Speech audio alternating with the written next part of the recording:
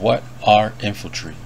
Welcome back, guys. It's your host with the most saying nothing close, Reginaldus. Today we're diving into infantry, how to identify them, and the traits that distinguish them from walkers and airship. Green background on skills, green icon on troops. Even the dual tribes like tier 9 can use infantry skills, but only infantry base type troops can use infantry awakening skill, which I'm going to show you a demonstration here. Notice the first attack here will only hit that one slot. Alright, it missed, and now we got infantry awakening, it hit both slots. Awakening is subject to dodge. You must have accuracy. Here I'm releasing Ghillie to show you an example of how you get your 4th skill plugin, as well as you can equip a 4th skill plugin that are for all troops. Luckily in this instance we have the perfect example, which is Ghillie, who is an infantry commander who happens to have a skill that can be used for all troops. And the way you know this is the gold skill icon here. That is for all troops. Now watch this here. So I'm exchanging it now to go ahead and create the plugin, and now when I research it, it will now be equipable by a commander. You have to do this process before you're able to equip it on a commander. Perfect example here, the 4th slot was open.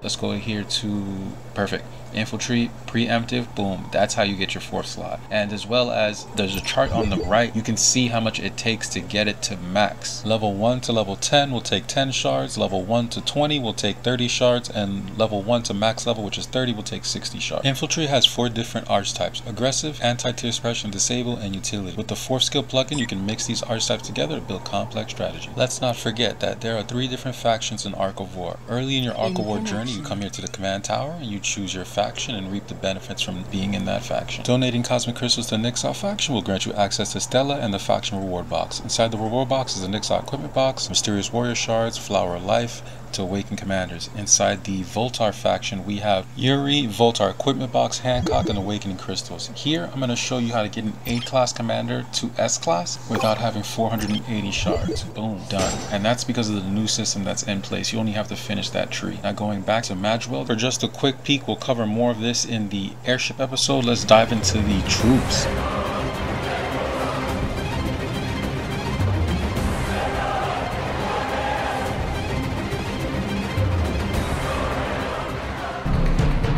Taking a moment for this brief intermission to let you know, remember, go to Reginaldus Gaming, follow, like, subscribe if you're liking the content. Prepare yourselves, ladies, you're in for one hell of a show. If you're new to the channel, take this moment to like and subscribe so you can find other high-quality Arc of War videos just like this one. Now I take you to your host with the most, Reginaldus. This episode wouldn't be complete if we didn't do a troop breakdown, show basically the stats that the troops have by default and how the research affect those stats. So we're going to break it into infantry, walkers, and airships. In tier 1 you'll see clear as day that they have the most dodge, and tier 1 and tier 2 can be used with bullet and anti-tier suppression commanders. Bullet's the one that comes to mind for infantry. The next focus here is the difference between the HP and accuracy, and the attack and the dodge you're seeing here on infantry. And airship, you'll notice that it's defense and crit chance. So each one has their different attributes. In the next episode we'll go over the research. You'll be able to go see why those things change. As far as the relationship between all 3 classes, remember, infantry is known as the green, walkers are blue, and airship are red.